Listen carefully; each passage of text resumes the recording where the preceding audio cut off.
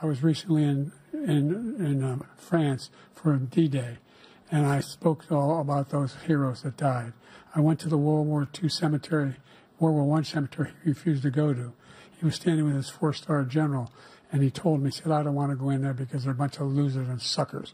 My son was not a loser, was not a sucker. You're the sucker. You're the loser. President Trump? First of all, that was a made-up quote, suckers and losers. They made it up. It was in a third-rate magazine that's failing, like many of these magazines.